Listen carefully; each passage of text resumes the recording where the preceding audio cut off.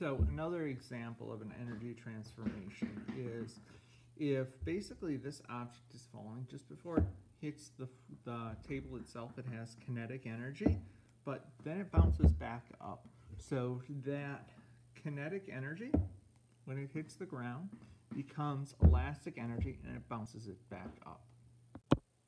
So again, since the object is actually falling, it has mass and it has velocity, and that is kinetic energy, because kinetic energy has to do with motion. That's how I know it's kinetic energy. Now when it hits the ground, it actually bounces. And that bouncing is elastic energy. Now, after it bounces, it actually heads back up again and it gains velocity again. So that's back to kinetic energy. So if we want to think about what this really is, we have kinetic energy as it's falling.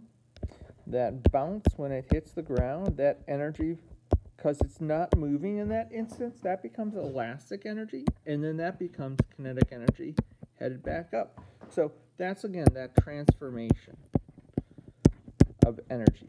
So it's just changing forms from one to another.